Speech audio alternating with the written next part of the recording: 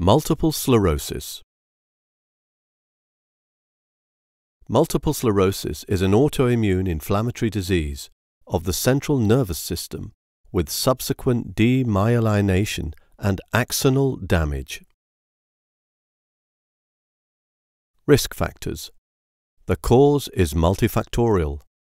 Genetic susceptibility, environmental trigger, infectious, dietary or climatic, female gender, childbearing age, seen commonly in regions farther from the equator.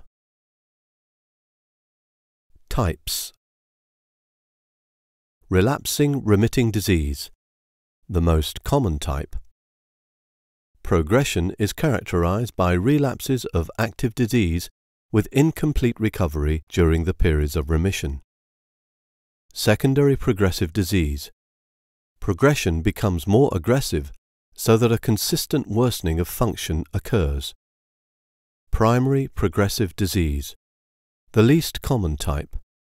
Symptoms are progressive from the onset of disease with the early onset of disability. Clinical presentation.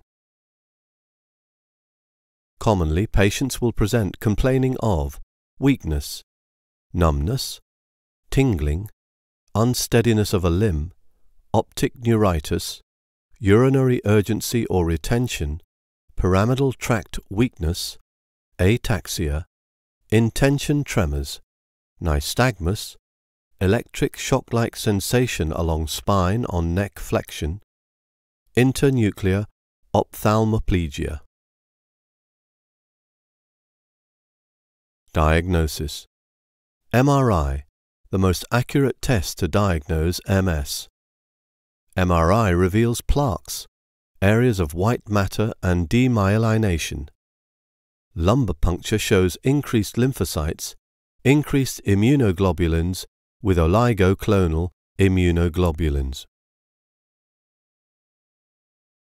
Treatment. Disease-modifying therapy, interferon beta, glatiramer acetate, natalizumab. Treat acute flares with IV steroids. Symptomatic treatment. Neurogenic bladder, catheterization and muscarinic antagonists. Spasticity.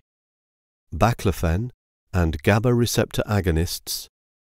Pain, tricyclic antidepressants and anticonvulsants. Thank you for watching. If you like the video, please click like and subscribe to our channel.